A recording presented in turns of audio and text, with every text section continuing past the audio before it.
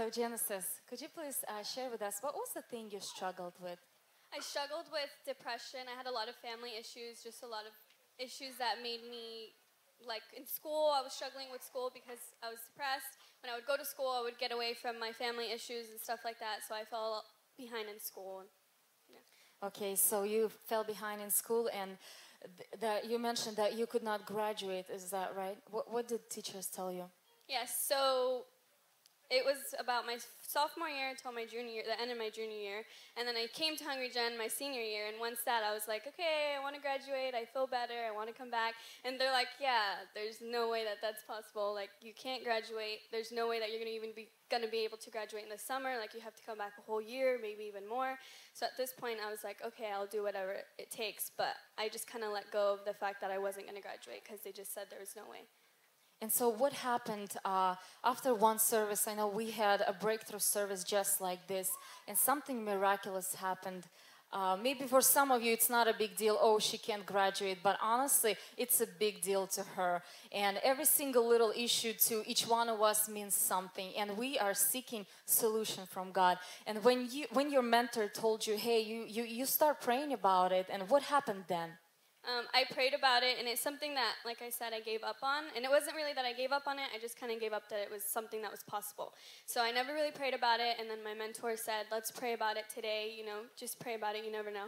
So literally the next day on Monday, my counselor calls me in, and she's like, okay, I've been looking over all your credits, and you're going to graduate on time. And I was kind of like, okay, I'm just going to let it go for a week. I'm not going to say anything because she said there was no way.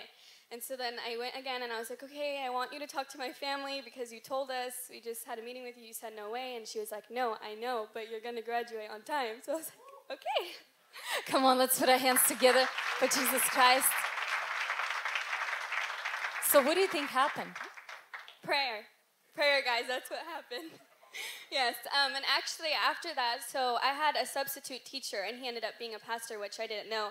And when he came to me and told me this week after breakthrough service, he actually said, you're going to receive a breakthrough. You don't know me, I'm a pastor, but you're going to receive a breakthrough. At this point, I'm like, okay, are you watching me? Do you know that I go to HungryGen, we do breakthrough service?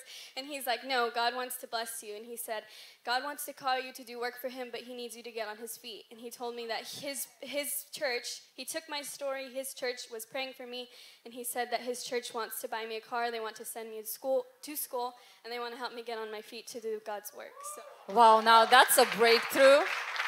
That's amazing. Wow, Genesis. We're so happy for you and for this breakthrough that God brought into your life.